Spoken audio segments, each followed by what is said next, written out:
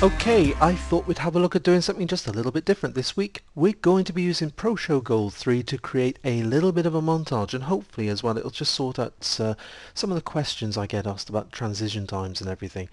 Right, to start off, let's come and have a look at slide number 1. Clicking on it, you'll notice it is now highlighted. We're going to right click and choose Insert Blank Slide. Clicking on this will pop in a black slide, that's the default. Let's add our first slide. We're going to click, drag and drop this one in. We're also going to select this one as well. This one we're actually going to be using for our background for the entire montage. So we're going to drop that in. Let's have a look.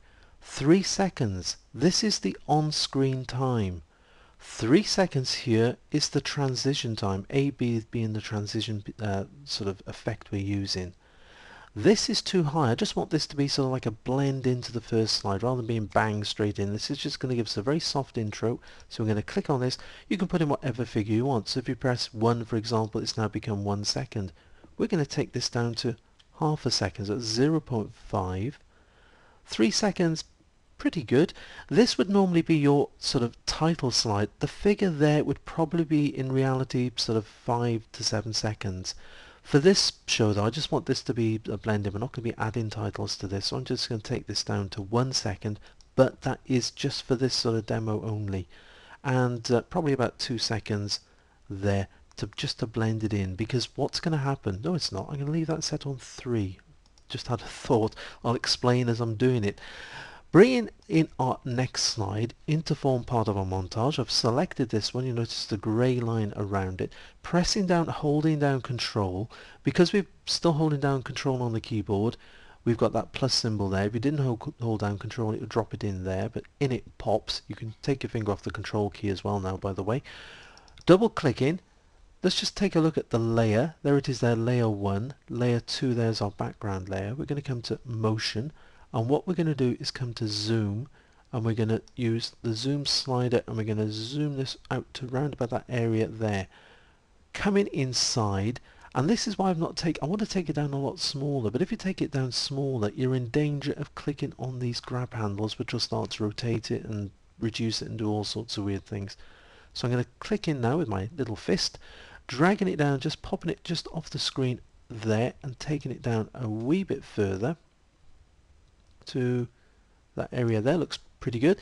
Just off screen, this is our finished position here, and again we're going to click on this, reduce this down in size, and I want to finish it round about that area there. 45 is still a bit big. Let's just have a look, probably around about 30. I'm just going to put in 30 because I'm going to try and keep this the same figure for the next slide as well. Right, let's see how this looks. I'm going to click Done.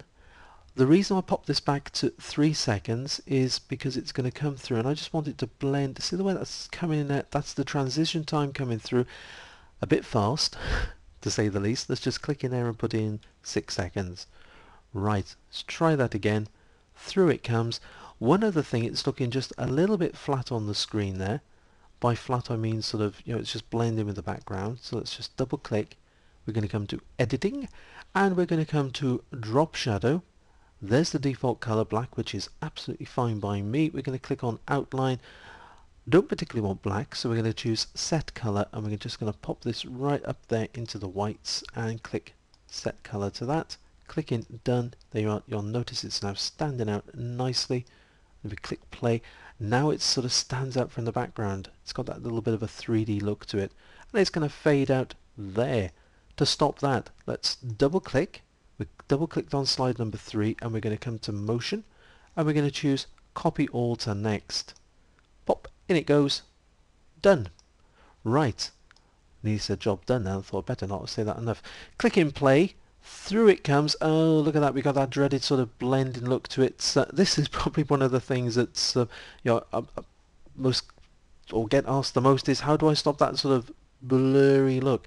Right, all we're going to do is take the transition time to 0. We're also going to take this to 0. This is what I would call my stopper slide, because now when it comes through, it just goes into position. Job done. Right, I said I wouldn't say that word, didn't I? Right, double clicking, I lied. Copy all to next, clicking Done. What this will do now, if we play it, I'm just using the sort of slider here to take me back is now when we play it through, it's going to go into position. See, it jumped across there, and we're ready to introduce our next slide into slide number 5. Right, let's have a look. What can we put in? We can put in, oh I know, a lighthouse. Pressing down Control again, got that plus symbol, in it pops. Double clicking, we're on the Motion tab. We're going to reduce this down in size again to something manageable, perhaps around about that area there. Just coming in, you see how easy it is just to grab on those, move this to the bottom there perhaps, and take this down further there. Coming to our end position, I know I want this to be at 30, so we're just going to highlight it because I want to keep it the same size as the other one, so just using that so we know it's the same size. And our finish position about that point there will do absolutely splendidly. Coming to editing, again drop shadow, that is pretty good like that. Matching up, we're going to choose set color, we're going to move this into position there so we got all the whites, and click in set color, click in done, and if we just play it from this position here, it's going to come across pretty fast. Okay, right, let's stop it there. We're going to put in 6 seconds on that, and double clicking, we're going to come to the Motion tab to put that stopper slide in again. So we're going to use Copy All to Next. Through it goes. We're going to actually go to the next slide by clicking there. It's now telling me we're on slide 6 of 6.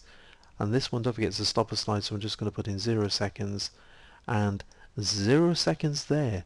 So we've adjusted this to 0 seconds all around. Right, double clicking, and again Copy All to Next.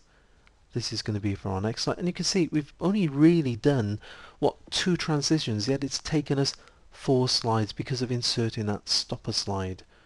Right, on this slide here we're going to put in, what we're going to put in, we're going to put in something, I know, something in the portrait mode. That will do nicely. Pressing down and holding down Control, again releasing it, in it pops. Double clicking.